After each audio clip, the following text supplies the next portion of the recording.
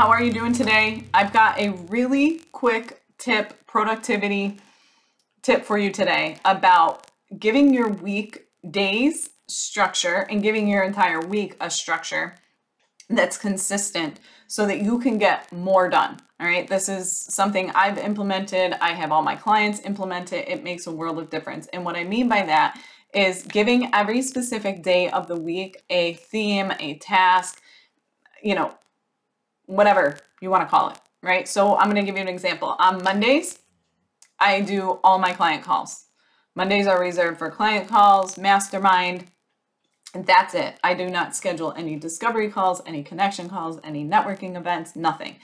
And so why I'm telling you this before I go any further is what I'm trying to say is that when you don't have any structure to your weeks, it can get extremely busy. And like next thing you know, it's Friday and you're not even sure you got any of your to-do list done, right? Because you've been on calls every other day. And the reality is like when you're taking calls nonstop, it's really hard to get anything else done because you get off a call, you got to take a break, you regroup, you're trying to get ready for your next call. It's not like even if you have an hour in between, that hour is really not that productive.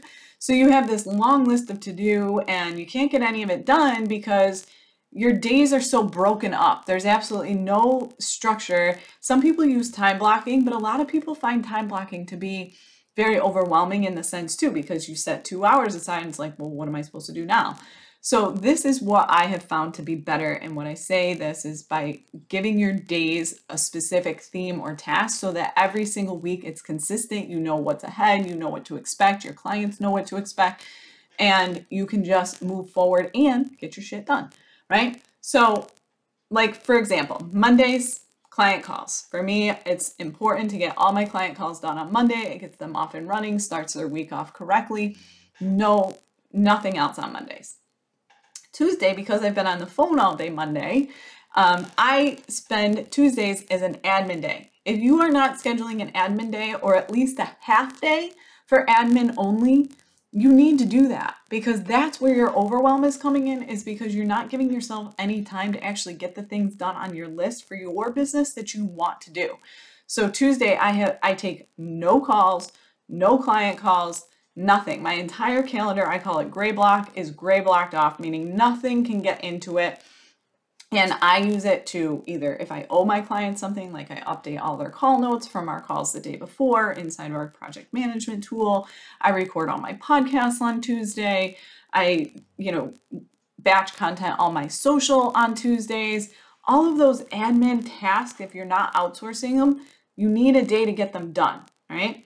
Wednesdays, full calls again, networking, connection calls, discovery calls, whatever you call them, coffee chats. You've got to be doing something for client acquisition, right? Lead generation, getting people into your circle. What are you doing for that? I schedule those on Wednesdays and Thursday afternoons. So Wednesday, a lot of times I'm booked again, all day calls, right? But I know that going into it. And Tuesday, I had all day to get my stuff done. And so I also had Tuesday to prep for my calls on Wednesday. And then Thursday morning, I leave open, whether it's for client calls or whether it's more admin too. Like if I was on a call on Wednesday, so say you were on a call with a prospect and you owe them information, you want to get that off to them, you can say, hey, I'll make sure I get that off to you in the morning because you've got time set aside for it. If you're back to back and you've got calls again and you owe somebody something and you tell them you're going to send them a proposal or a contract or an invoice and you have no time in your calendar to actually do it, you're either going to buzz through it and it's probably going to have a mistake in it. You're going to do, you know what I mean? Like, just give yourself these days, like set yourself up for success and not being so freaking busy you can't see straight, right? So, and then Fridays are personal for me, catch up, I batch content, whatever it is. If you do VIP days, set a day aside for those VIP days. If you do done for you client work, set those days aside. And so you're only doing client work on those days. Do not interrupt your days with like these random calls. You don't need to do it. Trust me when I tell you, people will get used to this. Like this need to be available the second somebody wants you it's this world of instant gratification, and it's not going to help you grow. You are an expert, and in order for you to show up as your best self, you need to have those structure and those boundaries as well, right? If you are all over the place and you're running and bouncing from one thing to the next, to call, how do you show up being your best self? Like, you can't. You cannot show up being your best self, and you cannot give 100% to that call, to that task, to anything, because you're constantly thinking about the fact that you're behind on something else.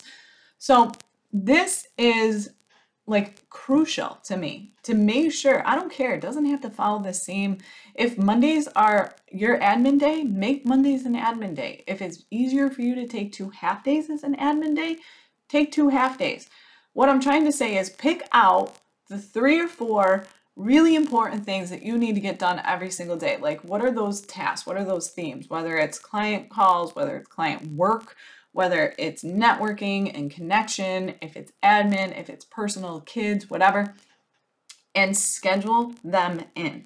And so then every single day when you get on the phone, you say, hey, I book all my client calls on Monday. What works for you? Or, hey, I do all my coffee chats on Wednesday. I've got this Wednesday available at whatever time. Obviously, if you use a scheduler, it's easier, but people expect that, right? And if somebody can't wait 2 days or 1 day to get on the phone with you and they're going to make a decision prior to that, the reality is they probably weren't going to be your client anyways, right? And if they are desperate and they're begging you, there's always room for customization. There's always room for emergencies. There's always room to make exceptions to the rule. But as a general rule, you gotta have some boundaries. Give yourself some structure. I promise it'll take the overwhelm off, okay? I do have a worksheet. If you want, DM me on Instagram and just say weekly structure worksheet. Would love the weekly structure worksheet. I have a worksheet that actually helps you lay this out. So if you feel like you just can't get it done on your own, let me know. I'm happy to help you walk through it. But I promise, like, implement it. Give it a couple weeks. It's going to take time for it to settle in. It's going to take time for you to, like, get used to this. But I promise when you do, you're going to be like, oh my God, why did I not do this sooner? Okay? I'll talk to you soon.